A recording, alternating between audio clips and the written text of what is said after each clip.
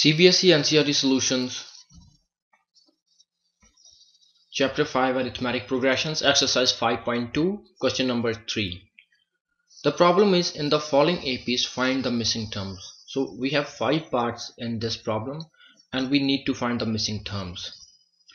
And every sequence given here is given an arithmetic progression.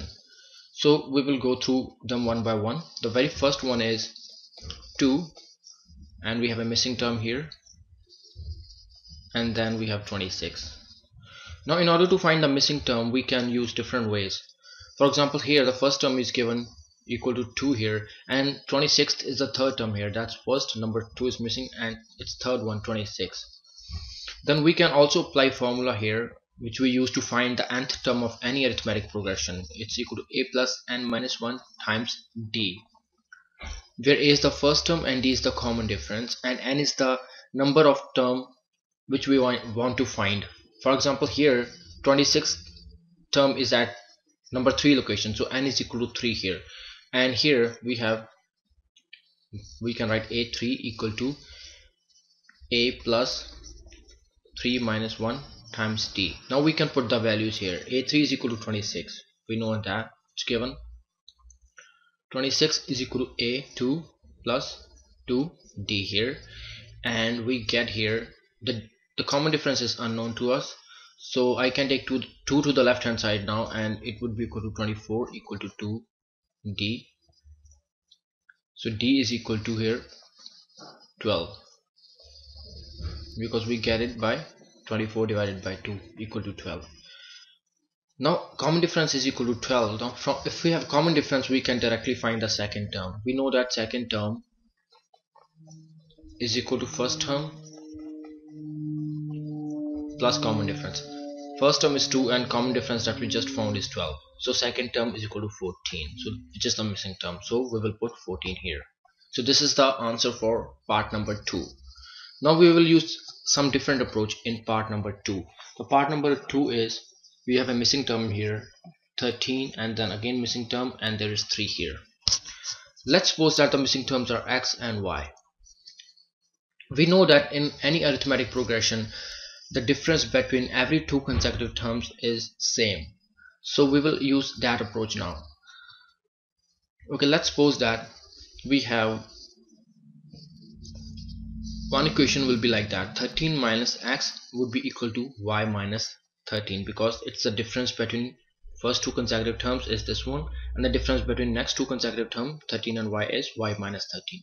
So that will be equation number 1. And we can also write something like y minus 13 equal to 3 minus y, because y minus 13 is also difference between 2 consecutive terms, and y3 minus y is also difference between these 2 consecutive terms. So from here, from this equation, we can find the value of y. I can take y to the left hand side, so I'll get 2y, and I can take this 13 to the other side, so I get here 2y equal to 16, so I get y equal to 8. So y is 8 here, so means that we have found one missing term. So if y is equal to 8, I can put the value of y in equation number 1. If I put value of y in equation number 1, which is 8 minus 13, we got value of y equal to 8, so I put in this equation number 1, so I can get value of x now.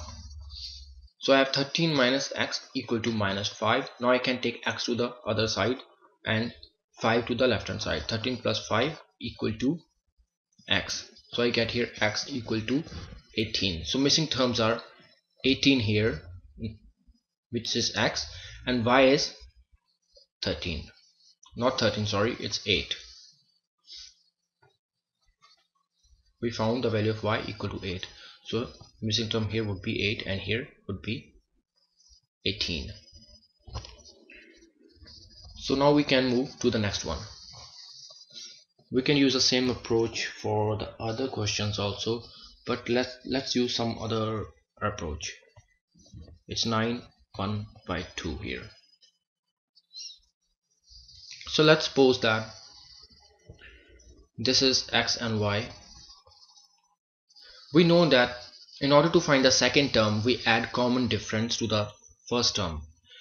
And in order to find the third term, we can add common difference to the second term, and in order to find the fourth term, we add common difference to the third term. So here, to reach from this term to this term, we will have to add common difference 1 2 3 times. 1 2 3 times. So if we add common difference 3 times to 5, we will reach this term 9 1 by 2. So this is one equation. Here we can find common difference very easily. So 5 plus 3d is equal to, this is equal to 9 times 2 18. 18 plus 1 is 19 divided by 2 here, and we can get 3d equal to 19 divided by 2. So d is equal to 19 divided by 2 minus 5 here, sorry, and we get here 2 as LCM. 19 minus 10 here, 9 divided by 2, and it's 3 here, and we get here d equal to 9 divided by 2, 3 here. So common difference is 3 by 2. So if common difference is 3 by 2, we can find the missing terms easily.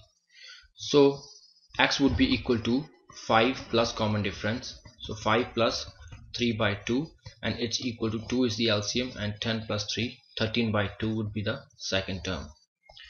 Similarly, y would be equal to x plus d.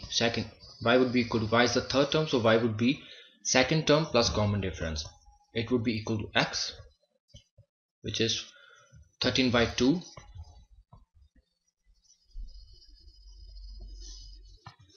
it's equal to 13 by 2 here, and common difference is 3 by 2, so it would be equal to 16 by 2 equal to 8. So missing terms are 13 by 2 and 8. So this is the solution for part number 3. Now moving to part number 4, we will use the same approach as we used in part number 3. There are 4 missing terms here, and there is 6 here. Now in order to find the second term here, we will add common difference to the first term, and we will keep adding the common difference one by one to get the subsequent terms. For example, here, in order to reach from minus 4 to 6, we will have to add common difference 1 2 3 4 5 times. So I can write here minus 4 plus 5d is equal to 6. So now I can find the value of d from here. I can move this 4 to the other side, and I get 5d equal to 10. So I get d equal to 10 divided by 5 is equal to 2 here. So if d is equal to 2, I can find the other terms very easily. So here the term would be minus 4 plus 2 would be minus 2, and minus 2 plus common difference, the term would be 0, and 0 plus 2 would be 2, and 2 plus 2 would be 4. So I can find all the terms very easily. I just need to add the common difference to the previous term in order to find the next term. For example, in order to find this term, I just need to add common difference, the value of d, to this term, and so on. We move on. So now moving to part number 5th, we have 38 here, we have 3 missing terms here, and minus 22. Now we can repeat the same process here. In order to reach to this term from this term, we need to add common difference 1 2 3 4 times. So 38 plus 4d is equal to minus 22. So I say 4d would be equal to, I can move the terms to the other side. For example, minus 22 minus 38 here, 1 2 3 4, yeah, and here I got 4d equal to 38 and 22, 60. It's minus 60 here, and d is equal to minus 60 divided by 4 is equal to minus 15 here. So common difference is negative 15. So from 38, to get this term, I need to add minus 15 to 38. So 38 add minus 15 to it, so it would be 38 minus 15, so it's equal to 23. In order to find this term, I will add common difference to this term, so it would be 23 minus 15 actually. So 23 minus 15 is 8. and in order to find the next term I will have to add minus 15 to this term. It would be minus 7, because it is 8 minus 15 equal to minus 7. And in order to get the first term, I will have to subtract minus 15 from 38, because it is present at previous place. It's not present,